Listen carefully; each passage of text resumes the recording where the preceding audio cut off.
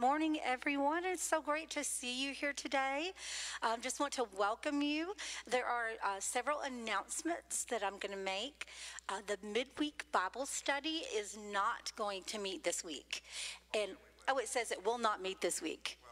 Okay, that was wrong. Okay, will meet this week, and it's actually not in big capital letters on my sheet. So it's the 7 Feasts of Israel, and it's based on Leviticus 23, and I'm assuming it's still 10 o'clock that it says on here. Okay, perfect.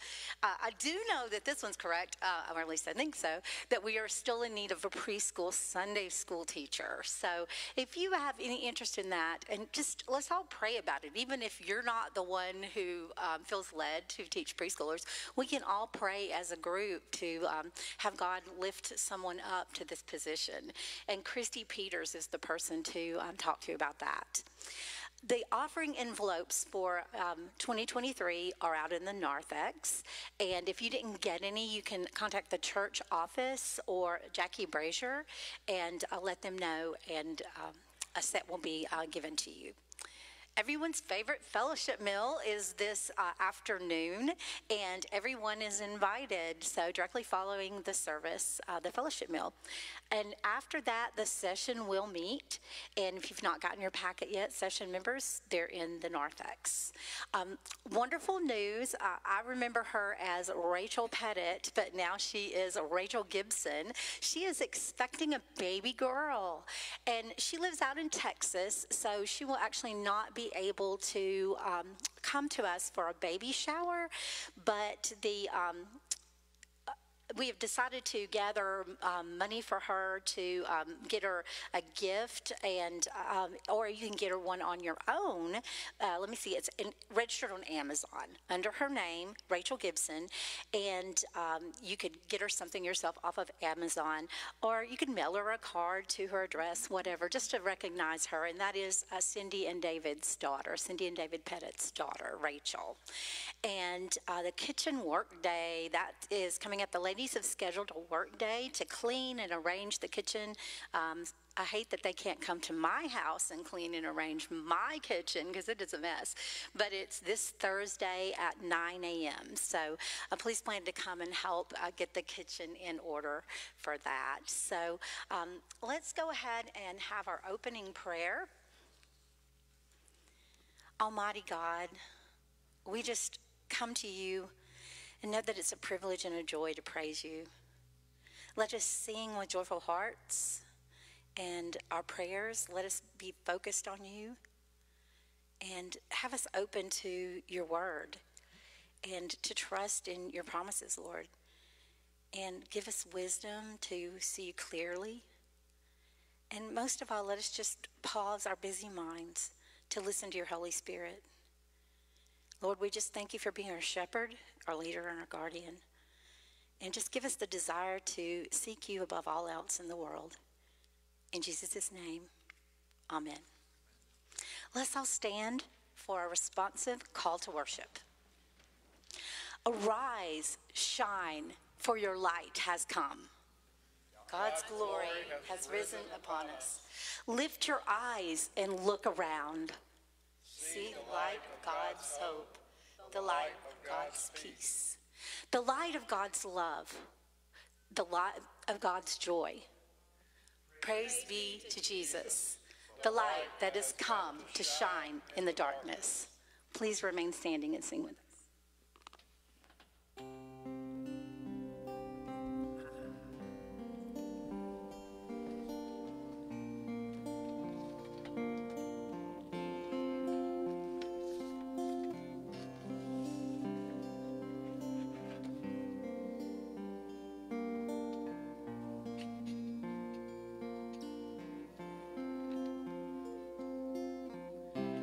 Worthy is the Lamb who was slain. Holy, holy is he. Sing a new song to him who sits on heaven's mercy seat. Holy, holy, holy.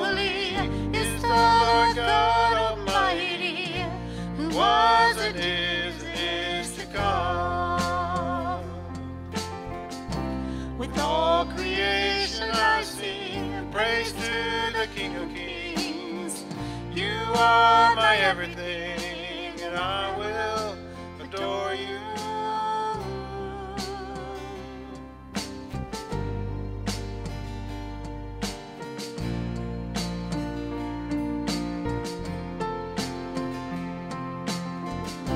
Clothed in rainbows of living color, flashes of lightning, rolls of thunder.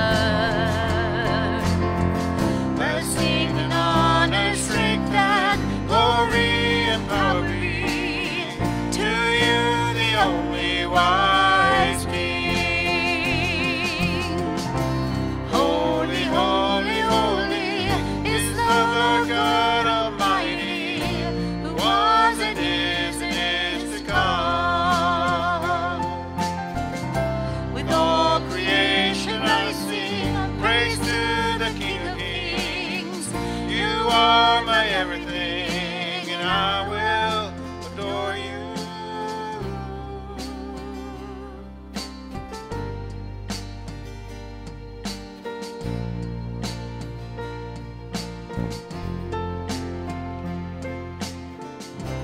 Filled with wonder of living color, at the mention of your name, Jesus, your name is power, breath and living water, such a marvelous mystery. Holy, holy, holy is the Lord God Almighty, who was and is to come.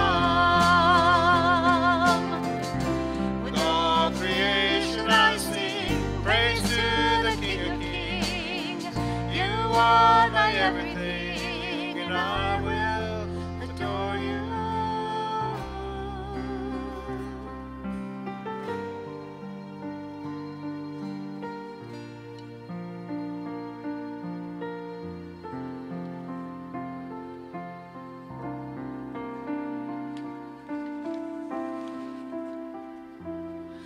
My Jesus, I love thee. I know thou art mine. With thee all my follies of sin I resign. Thy gracious Redeemer, my Savior art thou. If ever I love thee, my Jesus, 'tis thou. I love thee because thou hast first loved me, and purchased my pardon on Calvary's tree. I love thee for wearing the thorns on thy brow. If ever I love thee, my Jesus, 'tis thou.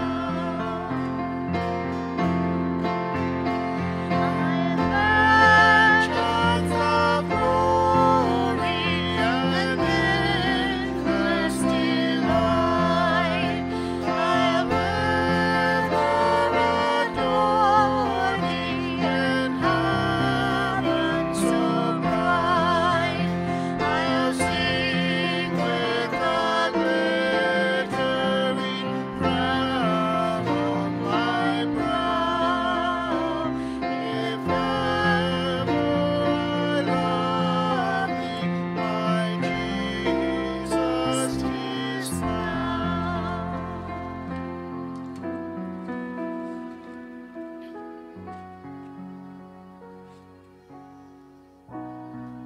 In the beginning was the Word, and the Word was with God, and the Word was God. He was with God in the beginning. Through him all things were made. Without him, nothing was made that has been made. In him was life, and that life was the light of all mankind. The light shines in the darkness, and the darkness has not overcome it.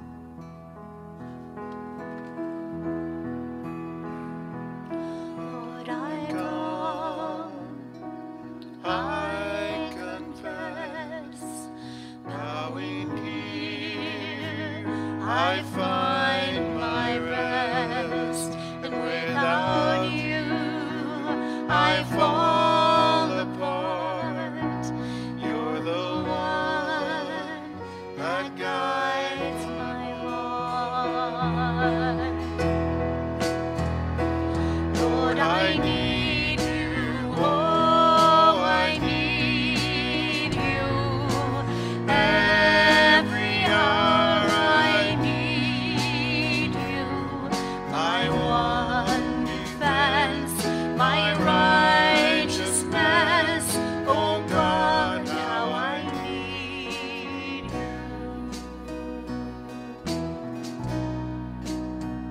Where sin runs deep, your grace is more. Where grace is found is where you are. And where you are, Lord, I am free. Holiness is Christ in me. Where you are, Lord, I am free. Holiness is Christ in me. Lord, I need you, oh, I need you. Every hour I need you.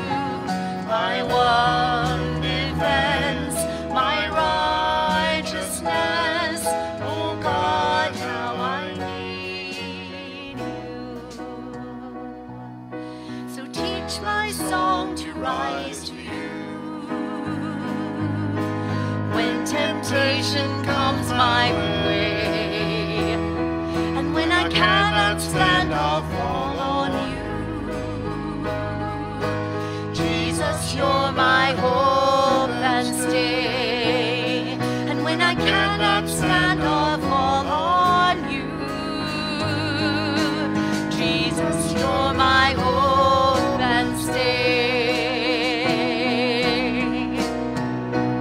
Lord, I need you, oh, I need you. Every hour I need you. My one defense, my righteousness, oh God, how I need you. Lord, I need you, oh, I need you.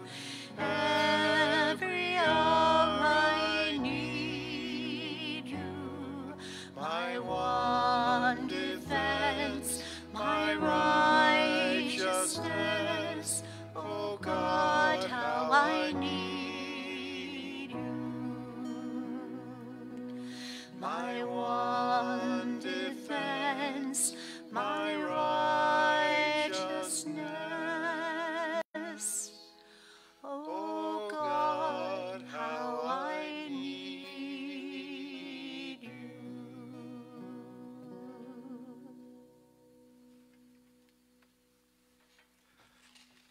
Let us now declare our faith together.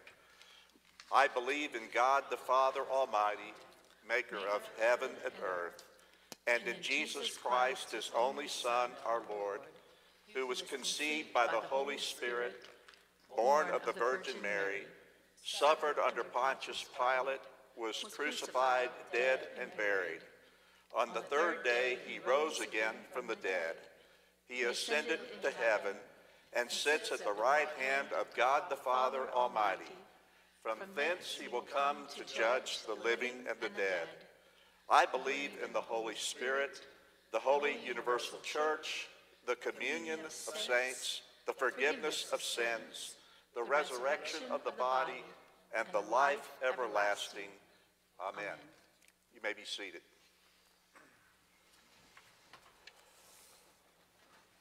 I want to add to my prayer thoughts this morning. The Gibsons, remembered them in prayer. Cindy, it's just, you don't look like a grandmother to me. David, you do. Grandmother. That's like a grandmother. And some of us just age differently, I guess, than others. And some of us look our age even more so than others might look theirs. We want to remember in our prayers today the list of names that you will find in your bulletin. Please note that. It's on the back of where you find the outline for today's sermon, today's message. I want you to remember with me also today the family of Gene Adams. Remember all of them in your thoughts and your prayers with me this morning.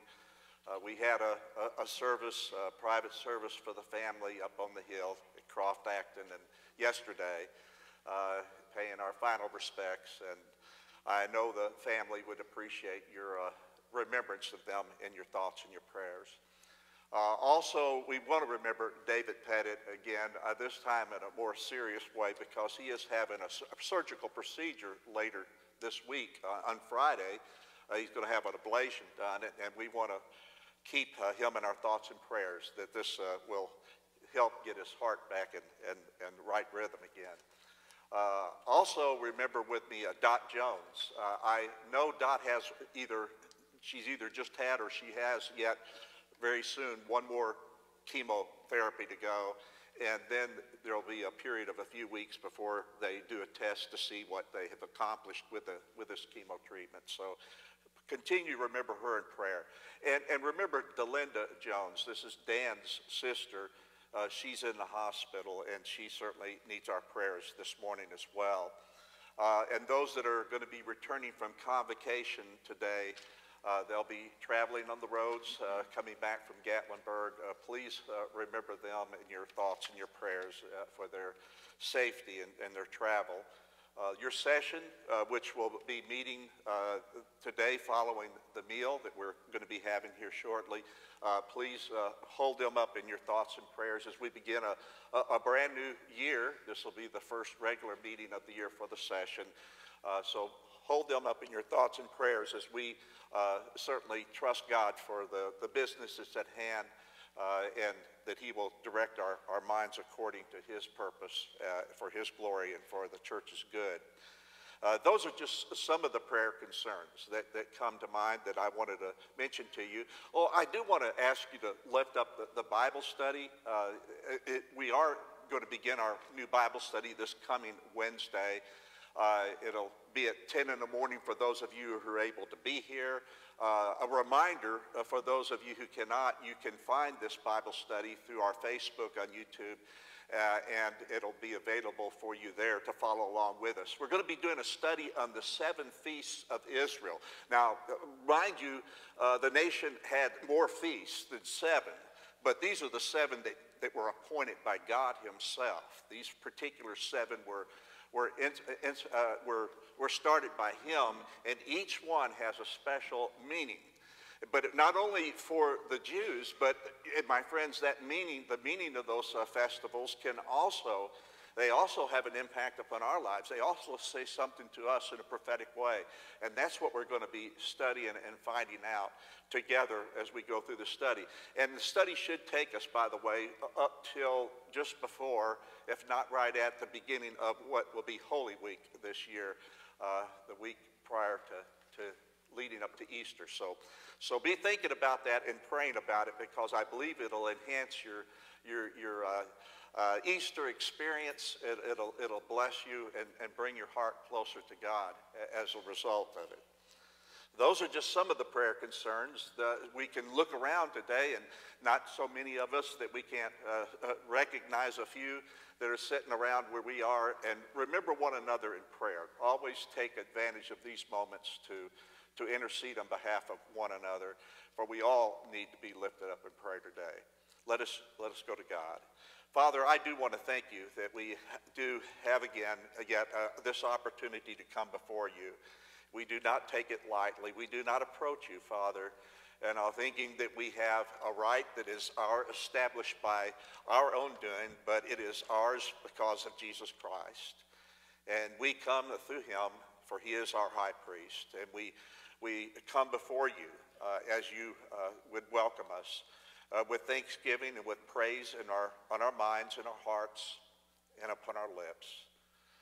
We praise you and give thanks to you. And we come at this particular time also with the concerns that have been laid upon our hearts.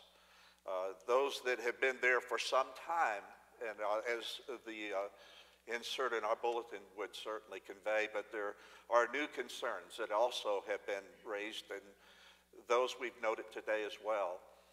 And we bring all of these to you as we bring one another before you, praying, Father, again, that your will would be done in light of the things that are being requested. We are not here to tell you, Father, how to minister to us. We're here to seek your ministering, to trust your wisdom, to believe in you for the difference that is needed in light of every concern that we share in our lives and the lives of the people that we intercede for today. And we pray, Father, that you'll continue to bless our church. Here we are now, yet still new to this year that we have entered. And we know that the days, though, are going to come and they're going to pass so very fast. So help us to be, Father, mindful of this, to not take the moments and the hours and the days for granted, but to be wise in our use of the time in which we might be given, to be able to serve you better, to serve others, to not miss the opportunities that are going to come before us, to meet the challenges that we meet in such a way that, again, people see the strength, your strength in us, establishing us and holding us firm and face those challenges. Let everything be done, Father, through this church and through each person who is a part of this church family. It be done for your glory and for the good of others. Thank you. Thank you for hearing the concerns of our hearts, for conveying your heart to us as well. To you be all the praise, yet again, through Jesus Christ, for it's in his name we pray. Amen. At this time, I believe David is going to be sharing a message with the children, perhaps with all of us this morning.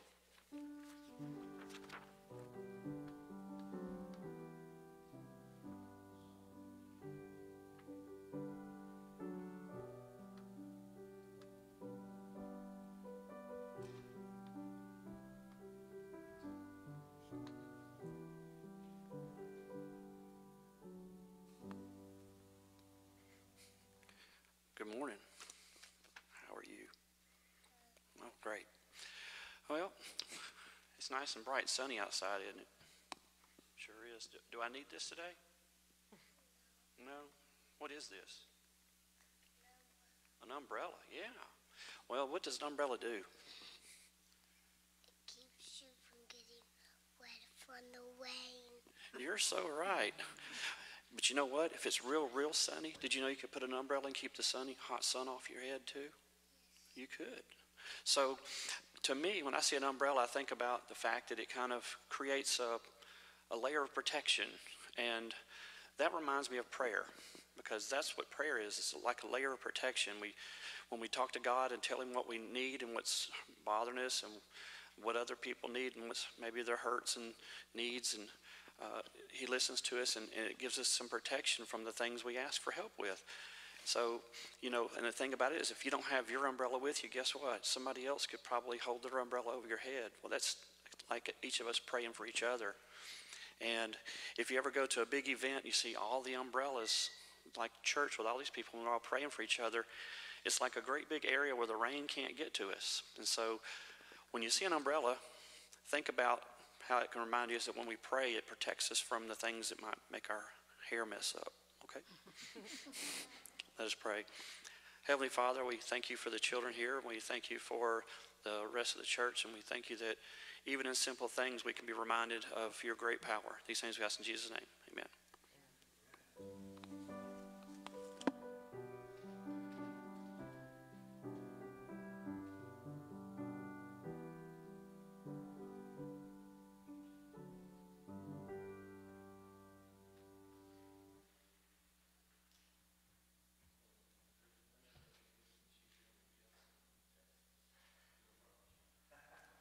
I got you. David was wants you to know now that Rachel Gibson that you need, if you're sending anything, lives in Justin, Texas. There's a lot of Rachel Gibsons in Texas. so beware. that Justin, Texas. That's where you want to send your card or your gift. Let us prepare to worship our God with our gifts. Ascribe to the Lord the honor that is due his name. Bring an offering and come into his courts. Let us now worship God with our gifts.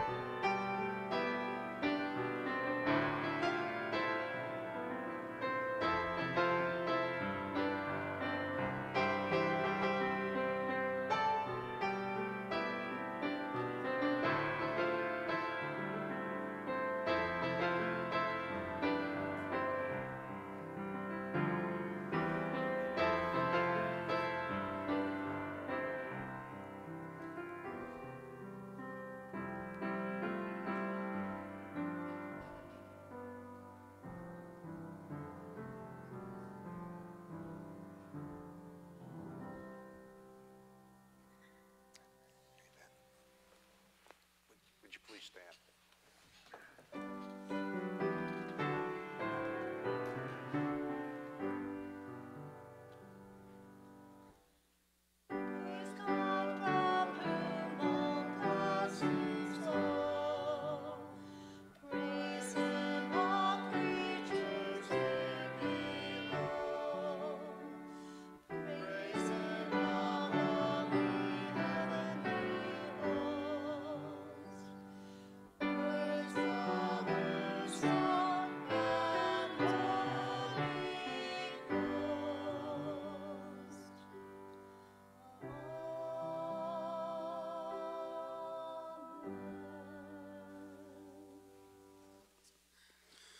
Heavenly Father, thank you for letting us be in your house today and to hear your word. Thank you for all the abundant blessings you've bestowed upon us. Help us to take those blessings out into the world as we go this week. Please accept our tithes and offerings to help build your kingdom here on earth. In Jesus' name. may be seated.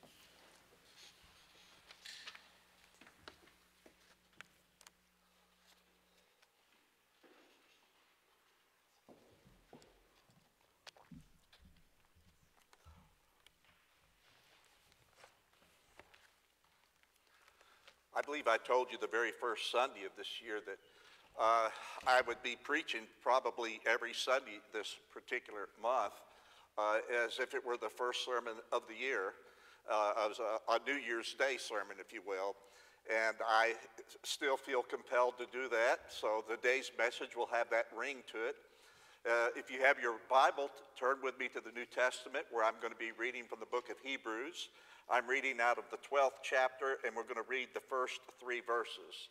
That's Hebrews chapter 12, beginning with verse 1. Therefore, since we are surrounded by such a great cloud of witnesses, let us throw off everything that hinders and the sin that so easily entangles, and let us run with perseverance the race marked out for us. Let us fix our eyes on Jesus, who is the author and the perfecter of our faith, who for the joy set before him endured the cross, scorning its shame, and sat down at the right hand of the throne of God. Consider him who endured such opposition from sinful men, so that you will not grow weary and lose heart. It's going to be a long year. And if God chooses us to live this year, we can grow weary if we're not careful. We need to do what we need to do to keep, if you will, the enthusiasm, to keep the strong sense of commitment and joy and love that God means for us to have as we go forward into this year, walking with him and serving him. Let us pray. Father, I ask that you lead us in this part of our service by helping me to be able to convey your heart to your people's hearts. And again, give me the words that I need to speak. Give me the boldness that I need to speak them with, and yet the love that goes along with that boldness as well. May they hear you above the speaker himself who stands in this pulpit. May their ears be more in tune to not so much everything that is said audibly as that which is spoken in that very soft and quiet voice that you speak to us through your Holy Spirit, so that we hear what we each need to hear from you, and we each one know what you desire of us in response to that which you are sharing with us this day. To you be the glory and the praise always, through Jesus Christ, for it's in his name we pray. Amen. The title for my message today is, of course, the year itself, 2023. And the idea is, let's make this all about Jesus. And the words that stand out to me in these 3 verses that I just read to you a few moments ago, I call again to your attention. They're found in verse 2. And it says, let us fix our eyes on Jesus. I want to break down those few words there. Let us fix our eyes on Jesus before we go deeper into the message this morning. The words let us speaks of a united action.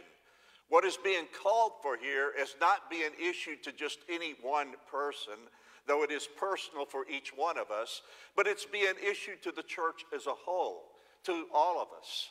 This is a united action that is being called for. Fix our eyes speaks of a decisive action. And it's supposed to be not only a united action, but a decisive action. And where we are determined to set our eyes upon him. More so than anything or anyone else, we are to focus on him. For it says, let us fix our eyes, and the third part is on Jesus, which means it is a single action. It's not Jesus and everything else in the world that matters, but it's Jesus who is at the top of everything else that matters. It's not that everything else is of no importance, it's just that he is of the greatest importance. So we fix our eyes on Jesus, a united action, a decisive action, a single action. so that he becomes the main focus and becomes the main means by which we are motivated in which to live our lives in this year before us. And it is my prayer for you, as it is a prayer for my own heart that I share with you today, that all of us in this congregation will come to know him better as a result of this, that we will come to love him more. And it's not to say you don't love him a lot now, but you'll love him even more. You see, God's love never has to be increased because it's perfect. But you and I, we are yet to have that perfect love as far as what we can convey. So our love is always in the process of becoming something more than what it was. Not less than, but more than. So to love him more and to have a renewed enthusiasm this year in terms of our worship, in terms of our work, and our witness for the Lord Jesus Christ. That's my prayer for us, that God will open yet even doors, not only the doors that he has opened, keeping those doors open, but opening new doors for us to be able to serve him in other ways, to serve him in places we have yet to serve him. And realizing again, though our numbers are not many, and all the God we serve is great.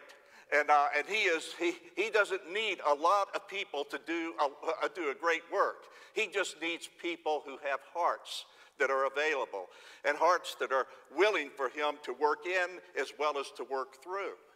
Now, last Sunday when I was sharing with you, I talked about the importance of wisdom for what we are going to be facing in this coming year. And I differentiated, because the Bible does, between the wisdom of this world, which will not lead us closer to God by any means. Whatever it attracts us to, whatever it calls attention to, will not be him, but the wisdom that comes from above, which causes us to understand and what God's heart is, and to pursue that with all that we have. The Bible says in the book of Proverbs in chapter 9 and in verse 10, the fear of the Lord is the beginning of wisdom, and knowledge of the Holy One is the beginning of understanding. And you and I need to have that kind of fear. Now, it's not talking about a fear whereby we're so afraid of the Lord that we don't want to get up near anywhere close to him. We're so afraid we have a tendency to want to run away from him. That's not the kind of fear that is being mentioned here in the Bible. The fear of which it mentions here has to do with reverence and with awe, with the acknowledgement of his greatness and his superior authority over our lives. And that's the kind of fear we're talking about. And what I'm going to do in the remainder of my time with you this morning, I'm going to do sort of an acrostic, if you will. I'm going to take those four letters of the word fear, and each one of them is going to give us a special point to remember with respect to the verses that I read to you here out of Hebrews chapter 12. And if you're taking notes, you want to jot this down. Those of you who are worshiping with us online, I hope you have a pencil and piece of paper available, because I hope you'll take these notes and you'll go back over these three verses at a time later on in your own personal meditation and look at them more closely and think about them more deeply, if you will. The first one is this: let Jesus be your focus for this year. Let Jesus be your focus. Let us fix our eyes on Jesus. And the word fix means to concentrate. It means to gaze upon something intently. It means to get up so close to what it is that you're looking at that everything else that is out there that might otherwise distract you is hard to see, because you're so close to what you're looking at, and all the things that would normally distract you are now out of your vision. They're not where they can do that. They cannot distract you so easily. So let us think about that. When we talk about focusing on Jesus, we're talking about finding ways to get closer to the Lord this year, so that we don't lose focus of him or get distracted by the other things that are going on in the world around us. Now, I have confessed to you, and perhaps I even used as an excuse from time to time, that I am ADHD. And if you know anything about someone that has ADHD, you know that they are easily distracted. And so it's not hard to get them off of what they are supposed to be thinking about and are supposed to be doing. And but I've got a pill that I take, and I've been taking it for years. You know, it's something I've never grown out of as far as ADHD, so I still take it when I need to help me focus when I'm studying and when I'm doing things that I need to give a lot of concentration to. Unfortunately, I think there's a lot of Christians who have ADHD, spiritually speaking, and they have a hard time keeping their focus on God and on the things of God in their prayer life, in their reading of God's Word, in their times of worship, and the work that they're supposed to be doing for the Lord. It's too easy for them to get distracted, and unfortunately, there's no spiritual pill out there that you can take that can help you to get you refocused and stay focused in the way that you should. The only way you and I are going to stay focused on the Lord this year is to get up close to Him in our times of prayer. And maybe we have to spend more time in prayer to be able to do this. In our times of reading God's Word, maybe we need to read more of God's Word, or perhaps it's not so much that we read a lot more in any one sitting, but we read it a little more often each day, even if it's in small segments, in order that we spend more time in God's Word. But focusing is a holy habit. Now, you know there are good habits, and you know there are bad habits. But these are things that we do over and over again so that they become natural more so than not, so that we are into them more likely than not into them.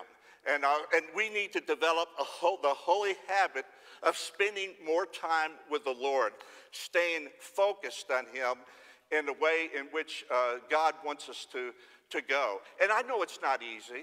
I know everything. I know what you know. I know the weaknesses of my flesh and the weaknesses of your flesh. It's hard for us to teach the flesh to be holy. In fact, the flesh won't. That's why we have to be submissive to the Spirit. And now because the Spirit helps us in our new nature to get on track with God, our old nature is going to always want to lead us, if you will, off the trail in which we are supposed to be on. And also, we got to do what we have to do. And here's something that might help you with your spiritual motivation this year. And I underlined this in my Bible, hoping that I would think about it and come back to it from time to time to continue to motivate me. It says He is the author and the perfecter of our faith. Well, that should give you some encouragement. When you think about you are not where you are if you are a Christian by anything that you have done. It's all because of what He did, because He stayed the course, because He stayed focused on who He was and what He came in this world to do. He was able to establish what was necessary to help you and me get on board with the Lord. And also, He is the author. He is the perfecter. He didn't leave anything that had to be done undone. He did it all, and He did it rightly. He did it perfectly. Let that be your motivation. And let that be your motivation as you move forward into this year. Knowing, again, that the one you are focusing upon and following is the author and the perfecter of who you are to be, of who you are to become. And He didn't bring you into God's family to leave you as you were before you got into the family, but He brought you in to make you different, to make you something special, to make you different in order that your life would become a greater difference in the world in which we live. So let Jesus be your focus. Number two is this: let Jesus be your example. Let Him be your example.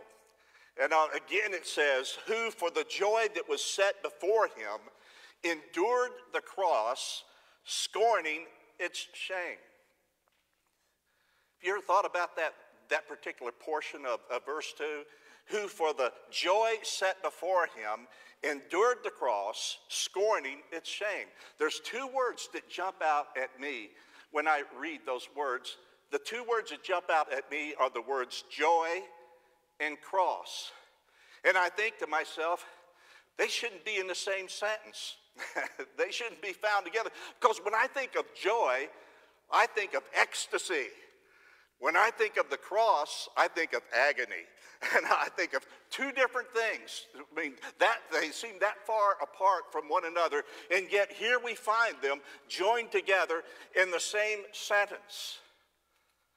They do go together for this reason.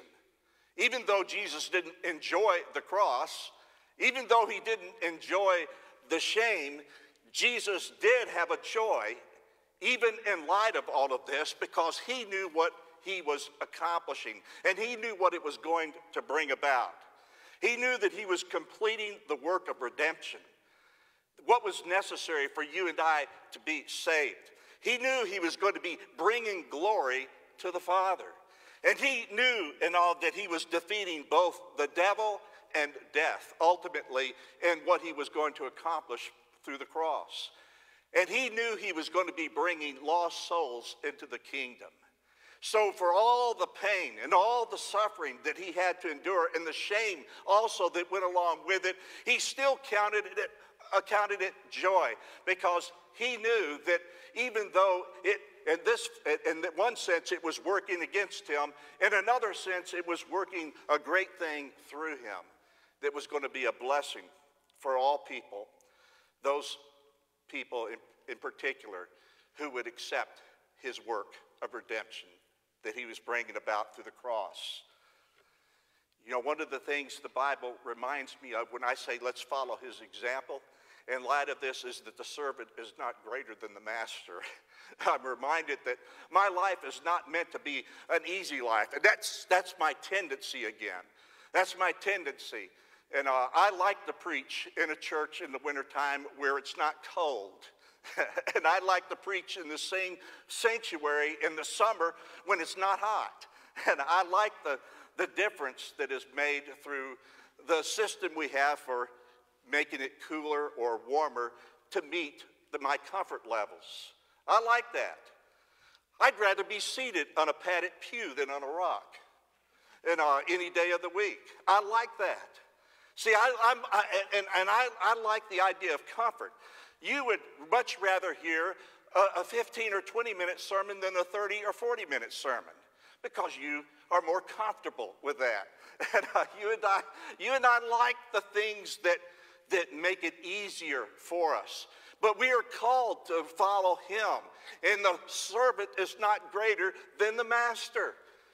And we have to realize again, he lived as a suffering servant. He went through a lot of difficulties, a lot of hardships to be able to do the things he did, to accomplish what he accomplished. And you and I have to accept that this year will be filled at points with trials and with tribulations and with testings.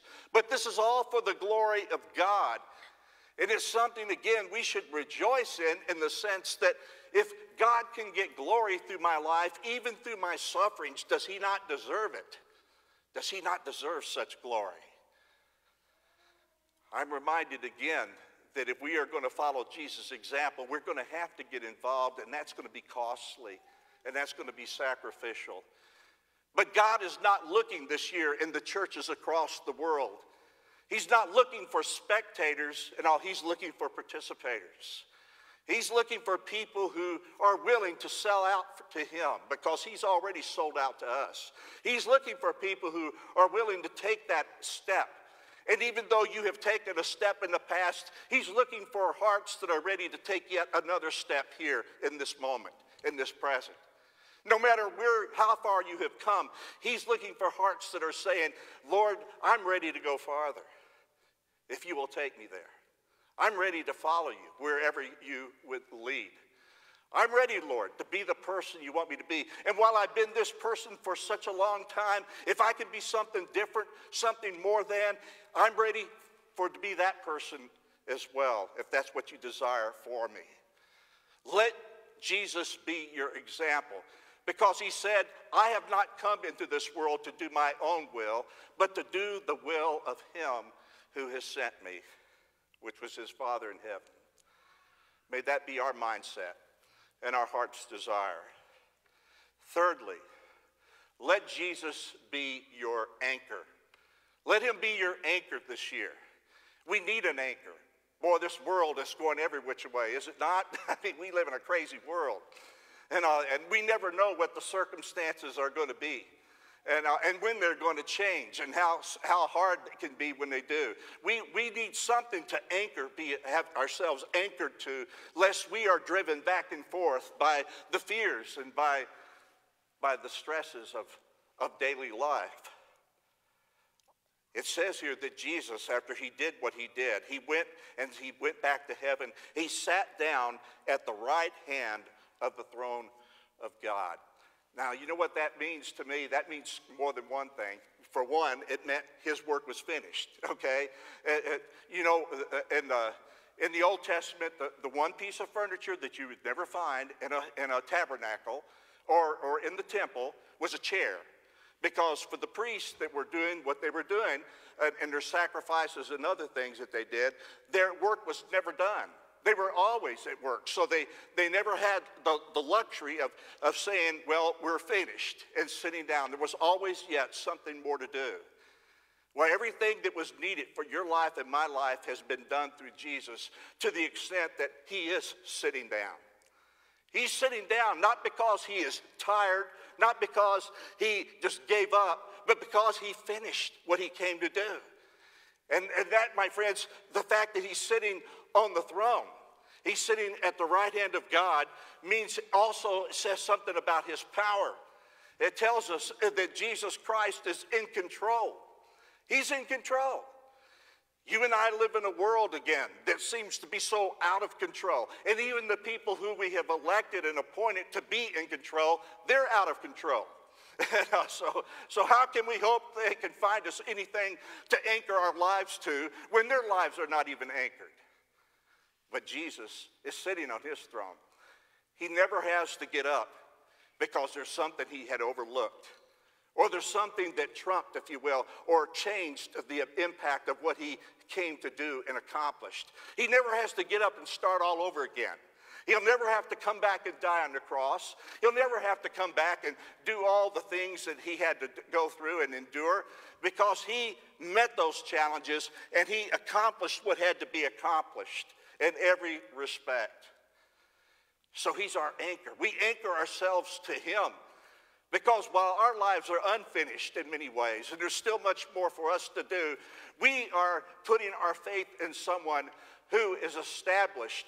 And because he is established, Paul tells us in his letter to the Philippians in the very first chapter, he says, this is where we are confident. We are confident that he who began a good work in us will carry it on to completion. There's our confidence. When everything goes crazy in my life, I'm reminded that the God who's still at work in me, he is still able to finish that work and accomplish it to the purpose that he has in mind, to the end in which he has already determined. And I just need to hold unto him, because he will hold unto me. His promises are certain. His power is certain. His plan is certain. Heaven doesn't have a plan A and a plan B. Heaven doesn't need a plan B. It has but one plan, and that plan is a sure plan. The writer of Hebrews says this in the 6th chapter and in verse 19. We have this hope, not a hope in the sense of I'm not sure, but I hope, but a hope in a sense that I know so hope. We have this hope as an anchor for the soul, firm and secure. I like that. Isn't it great to know there's something in this world upon which you can stand that is not going to be affected by whatever other happens in this world, that's not going to somehow come out from under us? It's going to be there. It's going to remain there, because it is Jesus Christ in whom our lives are anchored to. Which brings me to the last point of my message this morning, and that is this. Let Jesus this year be your reassurance. Let him be your reassurance in every way that you need to be reassured. And we all need reassurance at times, do we not? We all need this. But let Jesus be your reassurance. Notice what he says here in verse 3. He says, consider him who endured such opposition from sinful men, so that you will not grow weary and lose heart. As I said, it's easy to grow weary. It's not always that hard to lose heart either. We've been there in the moment. Some of us have been there a lot longer than a moment. And it's hard to get out of it when you get into that kind of a rut. But let us, my friends, consider him. Let him be your reassurance. I like how how the Message puts this verse, and it's paraphrased. It says, when you find yourself flagging, and the word flagging means becoming tired or losing your dynamo, if you will, or your vim. When you find yourself flagging in your faith, go over this story, his story, again, item by item, that long litany of hostility that Jesus plowed through that will shoot adrenaline into your souls. I like that. It'll shoot adrenaline into your souls. He has done everything that he was meant to do, that it will impact your life and mine, so that you and I can do everything we are meant to do through him. Everything we need to shape our lives, to strengthen us, to satisfy us, we're going to find in him. So let us, my friends, make it all about Jesus, because indeed it is anyway. So let us personally, in our own hearts and minds, make it all about Jesus. Let us not falter in this race that we're running in 2023. There's no going back. We couldn't if we wanted to.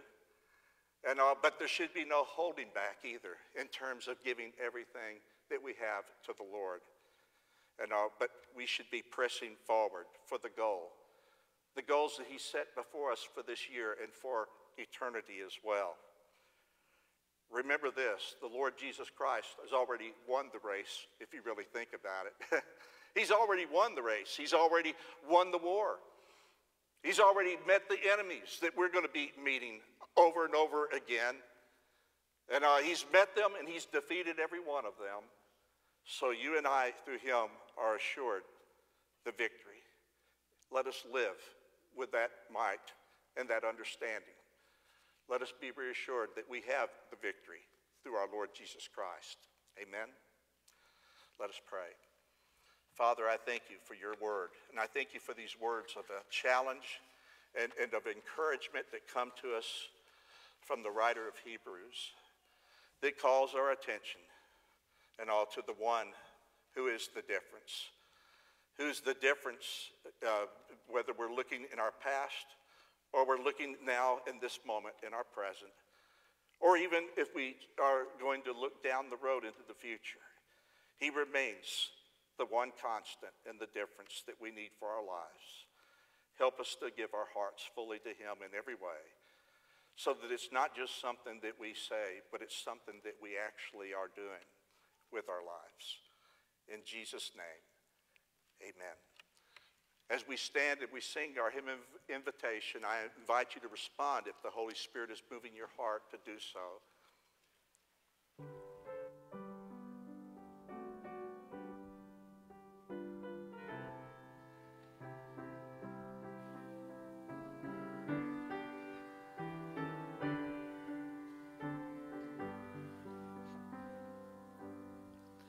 Precious Lord, take my hand, lead me on, let me stand. I am tired, I am weak, I am worn. Through the storm, through the night, lead me on to the light. Take my hand, precious Lord, lead me home.